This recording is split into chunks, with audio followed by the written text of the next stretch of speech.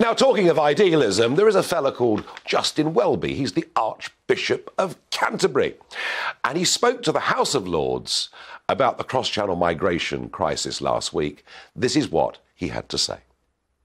When migrants arrive here, our system is grossly wasteful in both human and financial terms. Control has become cruelty.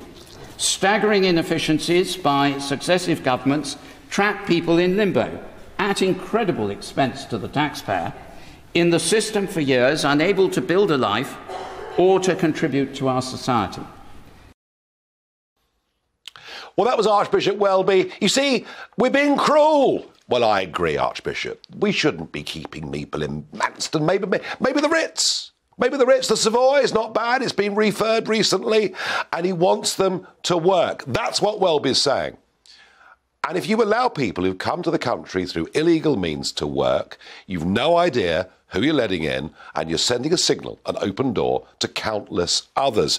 It doesn't make sense. But many other things have happened in the week I've been away. We're now told that holiday camps will be opened up. The Ukrainian refugees and the homeless will be booted out because they're going to be cheaper per capita than hotels. We've learnt in Manchester, published today by the Telegraph, that you have people living in these hotels commuting to work and getting 20, 30 quid a day in cash backhanders, working as lookouts and other jobs for criminal gangs. Don't say I didn't warn you about all of this.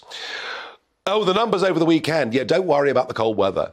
315 crossed the English Channel on Saturday, 240 crossed the English Channel yesterday. We're told there are roughly 6,000 waiting in the Dunkirk area to cross at some point between now and Christmas if we get calm weather.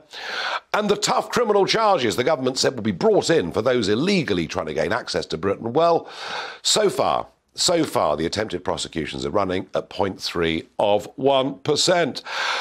And Rishi keeps saying, he keeps talking tough, he's going to deliver solutions. I'm not sure, but the icing on the cake is we now learn there's a border force strike. What on earth's all that going to mean?